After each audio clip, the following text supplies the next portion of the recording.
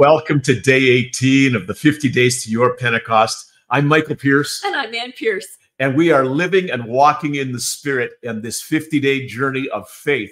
Today, our wonderful guest, good friend, Kimberly Swaim from St. Louis in the beautiful nation of the United States is going to be with us. Tomorrow, we're going to have a young guy, a millennial from right here in Calgary. Justin Menzie will be with us, and he's going to be sharing about the journey of his life and how he has found a way to walk with God. And then on Friday, a great friend from Germany, Uwe Meyer, will be with us, and he is a man of deep conviction, really waiting on the Lord and waiting on the Lord in worship, whether that worship is reading, praying, walking, or in song. So you won't want to miss Uwe. And then finally on Saturday, Imad Hamati from Amman, Jordan.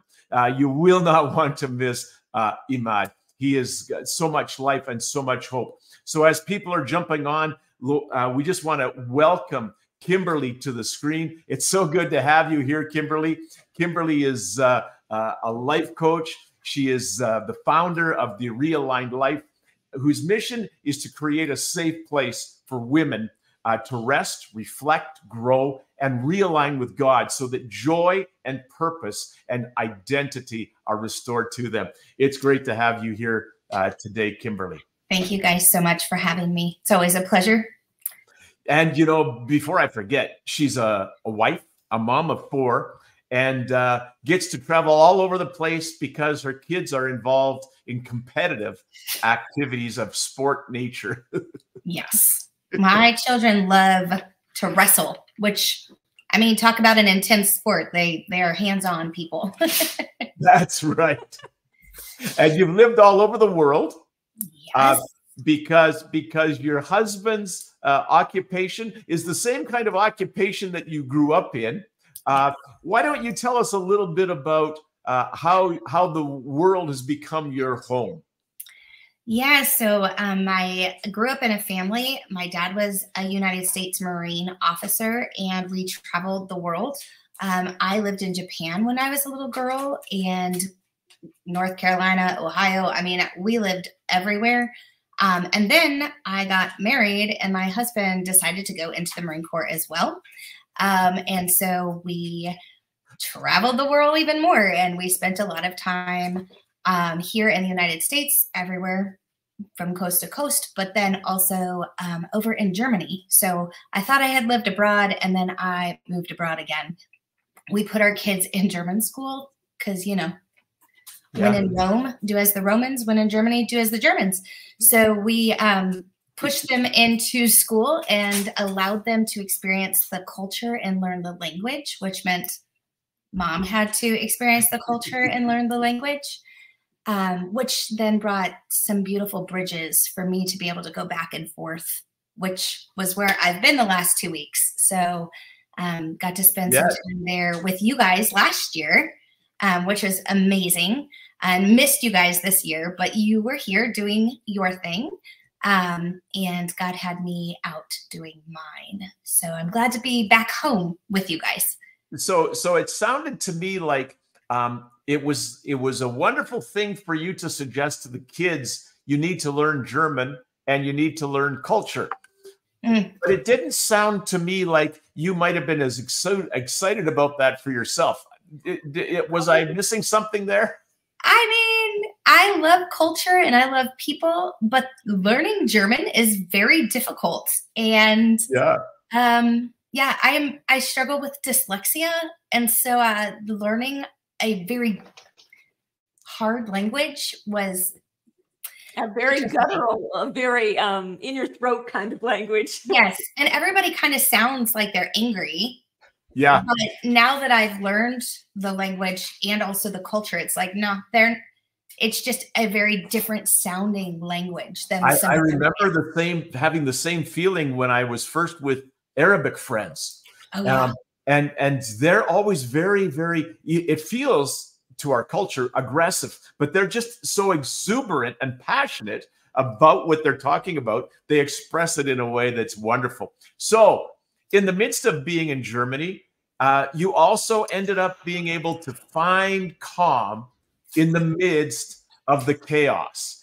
And you ended up writing a book by that title, Finding Calm in the Midst of the Chaos. And it was a journey of personal finding and personal restoration. Today, I find it very interesting that this title, Finding Calm in the Midst of the Chaos, would be something that probably every individual in the Western world, if not in the world, would be longing for. Is the uncertainty of our world today, and increasingly so day by day, it would seem, this need for calm, this need for rest, this need for, how do I, we were talking about working so hard to be a good Christian and ending up burning out. Yeah. Touch on that. So I think, now that you know my background of military service as a dependent in every aspect, right?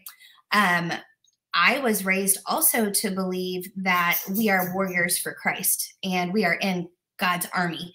And so it's the regimented, like, keep moving, keep going, keep pushing, keep fighting. Similar to if you guys seen the Disney movie Finding Nemo, just keep swimming, which to me, I was a swimmer all the way through college. So that really resonated with me. Just keep swimming, just keep moving forward, just keep going.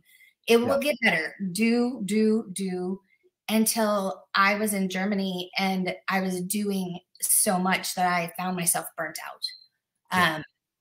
We went through a family crisis. My husband was invited to become free of a private addiction, and I was totally blindsided. And my children and I just really, we were left in a little bit of chaos as my husband unraveled a lot of family trauma and hurt and wounding. And then I had to figure out how I was going to deal with the wounding of what was happening to me in those moments, already exhausted from an overseas move and, putting kids in a school you can't speak the language and all of the learning that was going on. All of a sudden, I went from doing to absolutely nothing. Yeah.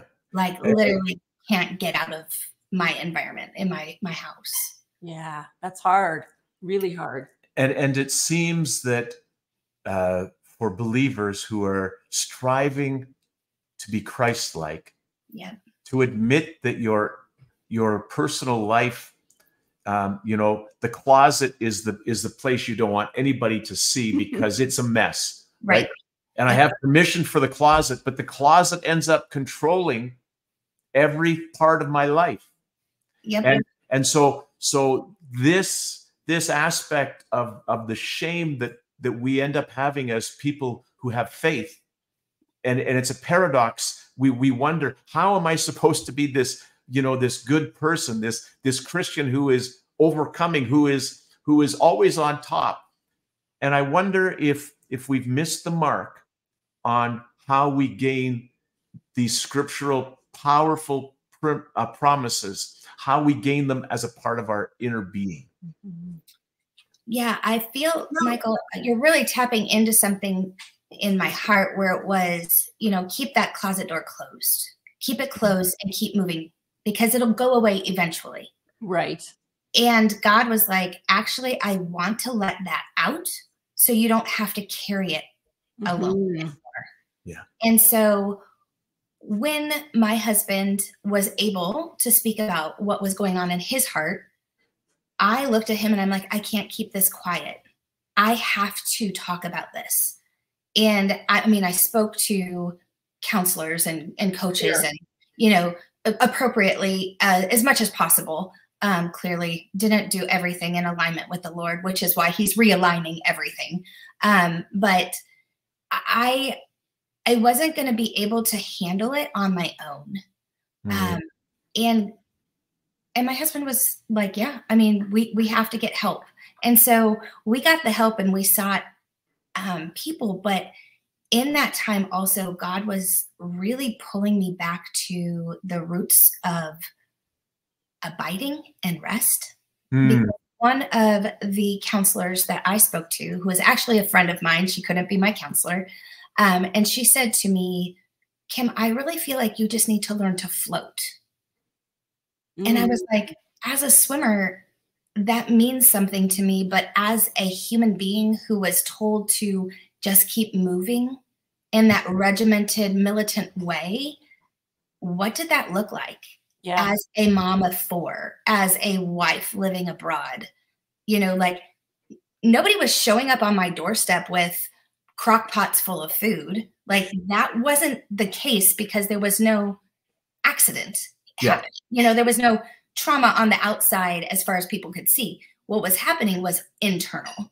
The doors were bursting open and God was saying, rest here with me in this. And the book that came out of it was from journal entries that God was writing in my storyline to learn to rest, and what fruits that would bring. I had no idea in that season 6 years ago, but you know, now total shift to, you know, we were talking, we just got home from Germany. What was I doing in Germany? I was hosting a retreat with 16 women in a castle on a hill in the upper room, revealing some of our innermost secrets where we could rest with one another. We could encourage one another. We weren't judging or comparing our stories, but it was a place of like, oh, I have so much empathy to you because I've had hard also. Doesn't look the same. It's not the same details, but I get it.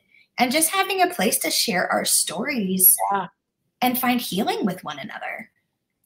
You know, the upper room, we again have this religious veneer thought of what it would have been like. But the disciples that were there, as many as 500 were there. And on the day of Pentecost, there was 120. But these people were wrestling through disappointment, discouragement, maybe even thoughts of betrayal because, you know, Peter had, you know, said, I will never forsake you, Lord, and then went right about doing that. And there's a Peter in each of us.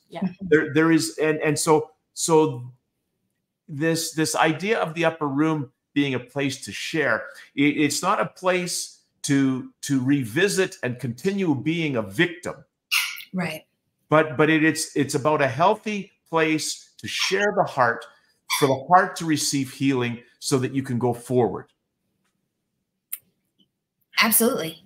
I mean, and not having the burden of healing someone else's woundings, learning to just be able to be comfortable listening to the story and knowing that God will show up for them just like he's showing up for me. You know, that was a big thing too, as a coach, as a counselor, as an empath. Like, I want to wrap my arms around someone and have the right words or have the right Band-Aid or ointment. And it's really only God that can soothe them and put the salve on them to move them forward. And don't you think even with Jesus coming to Mary and Martha when Lazarus died, it says he wept, like he showed up, right? And you know, the heart cry was, oh, Master, if you'd have showed up, my brother wouldn't have died. But it's so good that, you know, when you see that example of Jesus where he's saying, hey, I'm here. And what does it say right after? It says, and Jesus wept. He was willing to show up with his tears. Sometimes we want to show up and fix it. Well, yeah, because that's, you know, we have to be strong. That's the Band-Aid you're talking about. Right. And I really often feel like times where, you know, we give somebody a Kleenex or we give them a pat on the back or it's because we're not comfortable with their emotion. Exactly. Yeah. And I have a lot of emotion. Anne and Michael know that very well with me. Like, man, they have counseled and mentored my husband and I through the thickest of moments. And they know I'm emotional. And that is also one of my positive traits, is that I'm not afraid of emotion. I can sit with people in their deepest emotion because I feel deeply. Yeah. Because Jesus also felt deeply. And I love 2 Corinthians chapter 1. It talks about, I believe it's 2 Corinthians, correct me if I'm wrong. It talks about those who have had to have much comfort are able to comfort others. Yes. Because you've needed it. And man, I've needed comfort along the way. And we don't know what our pain can be until we come into that place of calm, that place of peace, that place of safety, so that in fact it's no longer a point of shame, but that wound that's healed is now assigned to those that we come in contact with. This one will understand.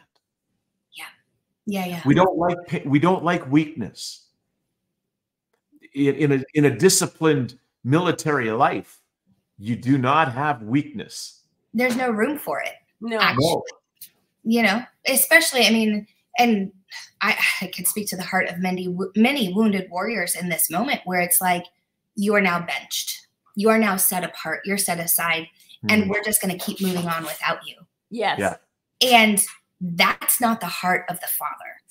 No. The heart of the Father is, I'm going to put you on the bench. I'm going to sit you out, and I'm going to sit right next to you. Yeah. I'm going to heal you, and I'm going to work with you, and I'm going to be with you, and I'm going to love you until we can get back into the fight. And that fight might look totally different because now you know how to fight from rest. Yes. Yeah. Yes. Because being benched is not about being scolded. Disqualified. No. Disqualified. Because I think when we think of being benched, we think, especially here in Canada, we think of being benched when you're a hockey player, or you're benched when you're a basketball player, right? Or a soccer player, foosball, yeah. And if you get benched, then you feel that shame that the coach is actually against you. Right. He benched you and he put somebody out in your place. Well, I love that. Father. I love that you use hockey as an example, because I went from Germany straight to Pittsburgh, Pennsylvania to meet up with our son who's in college, and he is getting an award for being an honorary, like exemplary military service member. So he is also now going into the Marine Corps, and he had gotten some awards, and I wanted to be there. And then we went to a Pittsburgh Penguins game because that's what we do when we're in Pittsburgh. And we're watching the hockey game. There is a regiment. They play for 1 minute and they play really hard, and then they're benched. Yeah. And the next line goes in. There is a cycle that they play from, because if you're out there too much longer, you're not as great, you're not as fast, you make mistakes, you get winded, you're not playing as well. So they bring you back in and bench you, not because you're in trouble, but because that's part of the cycle. I mean, Shabbat, right? Yeah, the Shabbat, and it's a part of the family or the team. Many times, team sports become a second family to participants, and I want us to now we've gone all the way around this incredible topic. Let's bring up today's scriptures, because I think that they just dovetail in such a powerful way. Go ahead and read the first one, hon. Come to me, all you who labor and are heavy laden, and I will give you rest. Take my yoke upon you and learn from me, for I am gentle and lowly in heart, and you will find rest for your souls. For my yoke is easy and my burden is light. Matthew 11:28-30. And in John 15:7-8, if you abide in me and my words abide in you, you will ask what you desire, and it will be done for you. By this is so good. By this, my Father is glorified, that you bear much fruit, so you will be my disciples. We were talking about this a little bit before we came on the broadcast, and Kim, you were just saying that this is something that's just burning in your heart, this idea of bearing much fruit, but being a disciple. Go ahead and just share your thoughts on that, Kimberly.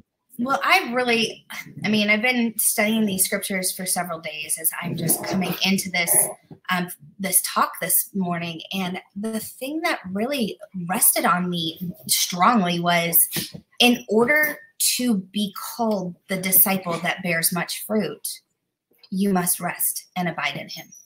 Like, if it's not go do all these great things and keep working and working and working so that you can bear fruit.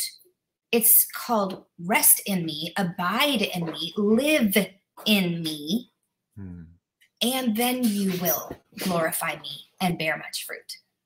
You know, I remember having a picture years ago where I saw a tree trying to strain and grunt and groan to be nurtured and to grow. But in fact, the very nature of the tree is that it will draw up the nutrients from the ground in the root, and then the whole tree is actually strengthened, and that's how it bears fruit.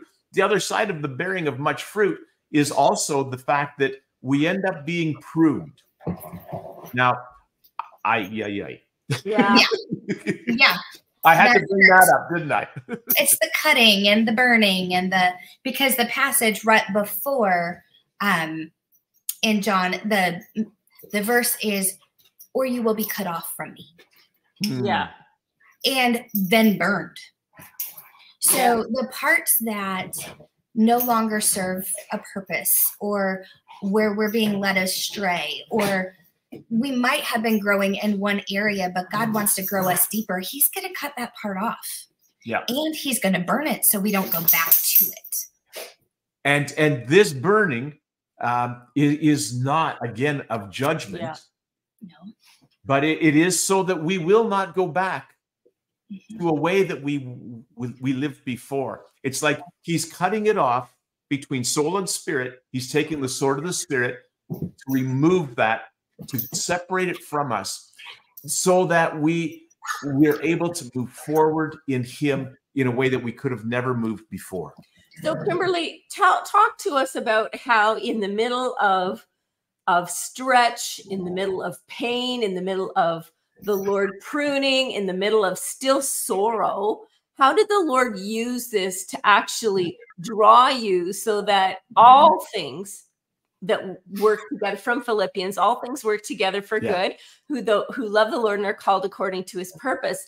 The word sure doesn't say all things are good. So not everything was good, but in it, he turned all things to good. And out of it, you wrote a book, and then he actually allowed you to start to have a passion for women. So he took the pain, he used it, and you actually now are speaking and doing coaching, and you're actually doing retreats to be able to sit with people in the middle of their pain. So you went from one who had pain to be able to actually sit with people who are in their pain.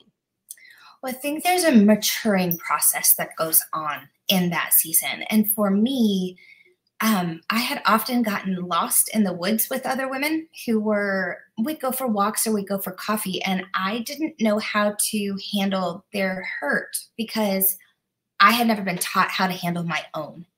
And so in this season with the Lord, where it was like, I have to rest in you. I don't know what to do. And he was teaching me to draw in further, come in further, like literally to the point where we moved from Germany to Rhode Island. And I told my children, if my bedroom door is closed and then my closet door is closed, that means don't open it, because mom is resting. And I needed to have headphones on and have eye mask on so I could be in that quiet space and recalibrate.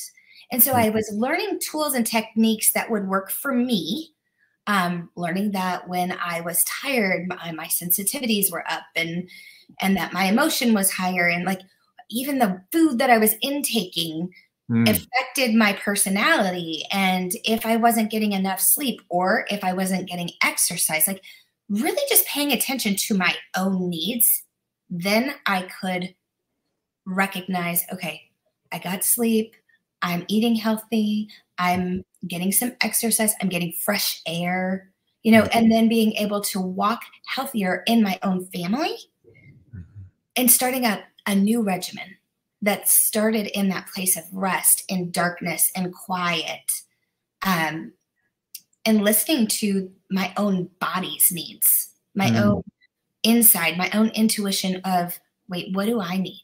That's where it starts from. Yeah. And then allowing that to set the boundary for my children.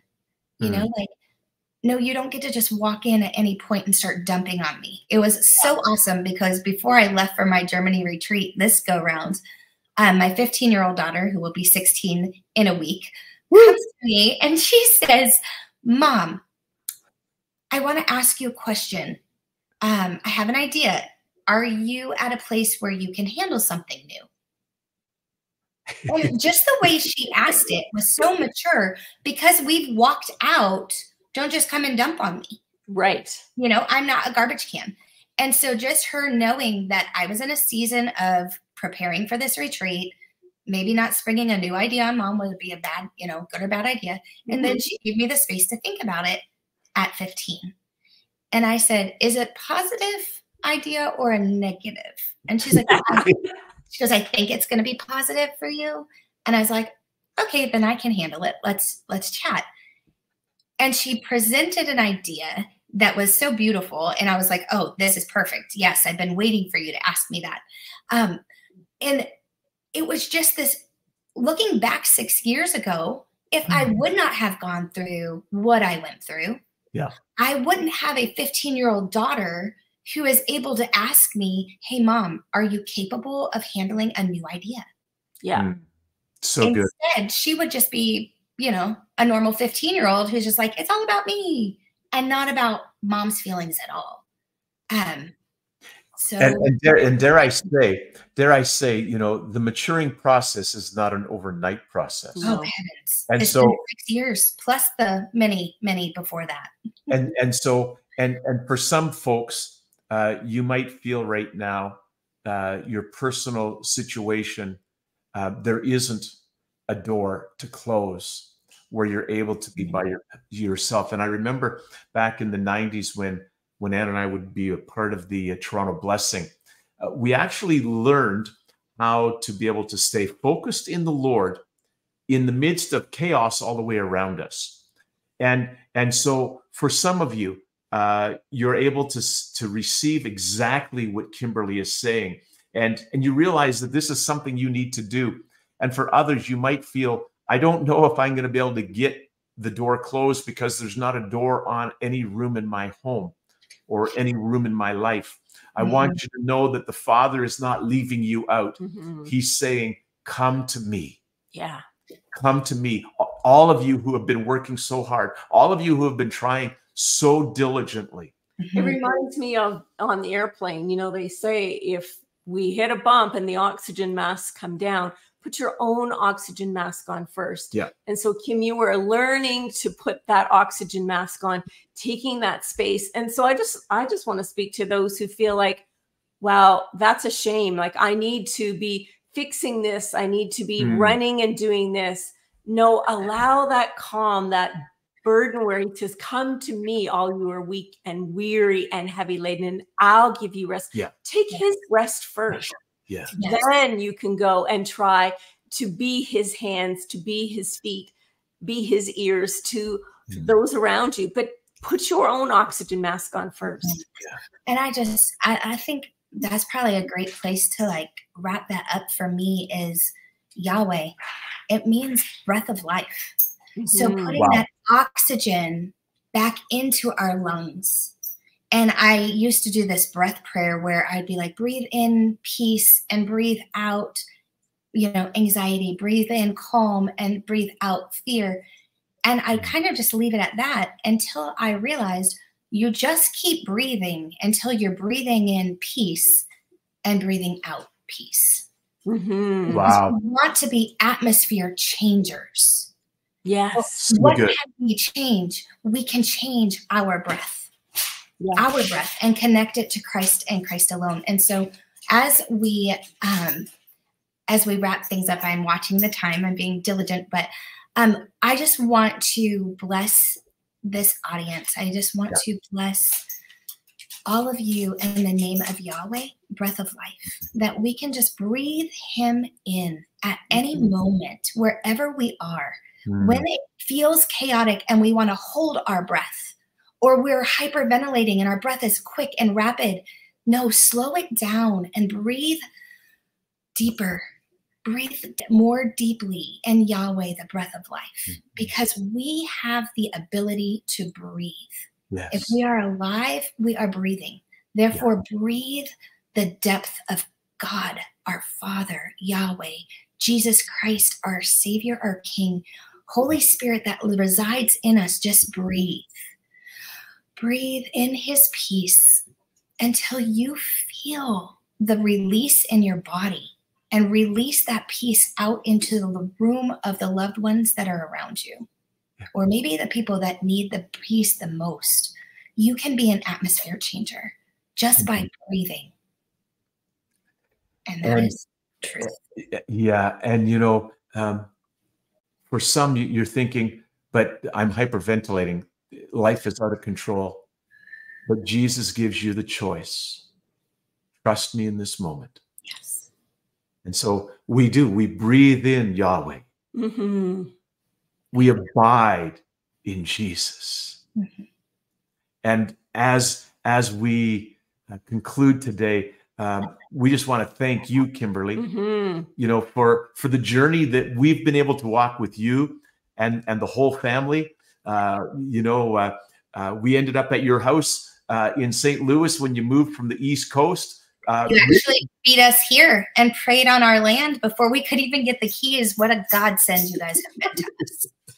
So we bless you all, and let's make sure, folks, to come to him, to breathe him in, and to know that he will meet us where we are and bring us to a better place. Tomorrow, we're going to have Justin Menzie with us, a millennial from here in Calgary. Just an incredible journey that he's been on. And please, if you've enjoyed today, share the broadcast with your friends, like us on Facebook and YouTube, and subscribe so that you know who's going to be on and when. Until tomorrow, we bless you. We love you. Have a great day. Bye-bye. Bye-bye.